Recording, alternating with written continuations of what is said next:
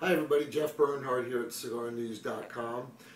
It is Memorial Day in 2012, and for most of you, you know what Memorial Day means. It's not necessarily the start of the summer, but we give thanks and appreciation to the troops that have come before us to provide us freedom that we enjoy today.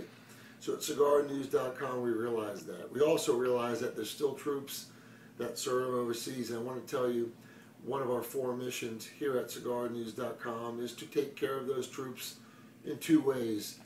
First, when troops or soldiers come back from overseas, we will donate a portion of our proceeds to retrain those soldiers coming back to re-enter the workforce to make sure they have the appropriate training to do so.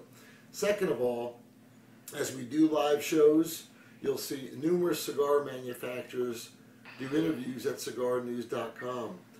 The only thing we ask for the cigar manufacturers to do is donate 1 box of cigars to CigarNews.com. We will take those cigars and ship them overseas to our troops serving our fine country. So I wanted to make sure you're aware that supporting our troops is a big deal for us at CigarNews.com, and you as a user member will play a big part of that. So we do support and appreciate our troops not just on Memorial Day but throughout the year, and we hope you take part in that process by logging on to us, watching our shows on CigarNews.com.